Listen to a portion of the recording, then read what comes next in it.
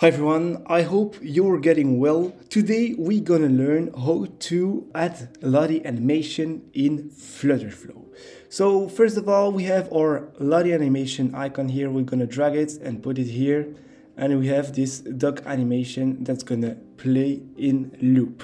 But I just want to change and take another animation. So what we're gonna do is getting to Lottie Files here, getting logged in, and for example I want to get an animation of a car that's just riding. This one looks great. What I'm gonna take is here the Lottie animation URL.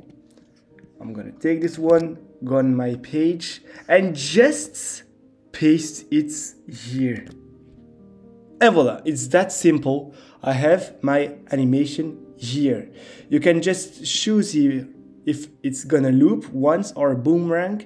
Boomerang is, for example, when it's going to go backwards. And if it's auto animating, or do we need an action to activate our Lottie animation here? So I hope I helped you. Don't forget to subscribe if you want to learn more about Flutterflow. I always can help you.